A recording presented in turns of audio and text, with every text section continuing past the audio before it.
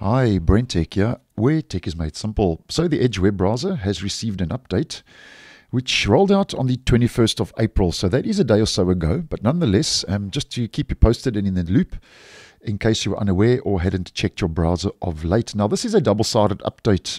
It's a maintenance update and then carries the all-important security fixes from the Chromium project, which I was posting on last week.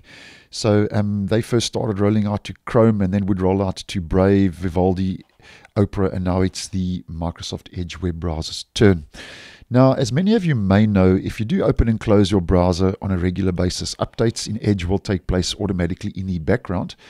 But because we are dealing with important security fixes, it's important to double check. As I always say, it only takes a couple of seconds to complete the process and may benefit your security aspect of things in the long run while using Edge online.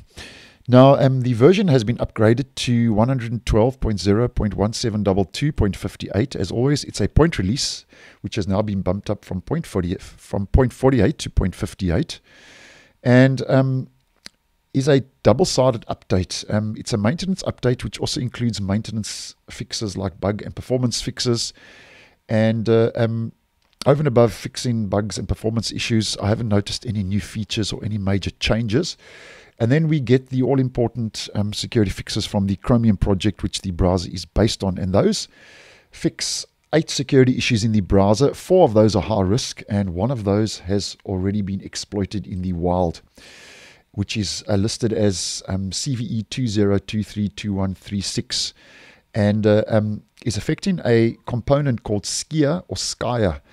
I'm not too sure exactly how to pronounce that, but it is spelled S-K-R-A, and is a component of the open source Chromium project that is responsible for graphics operations, including text rendering, as I have mentioned in a previous video. So important to double check your browsers up to date. As mentioned, all those security fixes now are made available, and also the maintenance bug and performance issue fixes, which have rolled out. And if you don't see the update, obviously the release notes do say that it will roll out over the next coming days or weeks. But because this is an important security fix, I'm sure you will get the update sooner than later. So thanks for watching, and I will see you in the next one.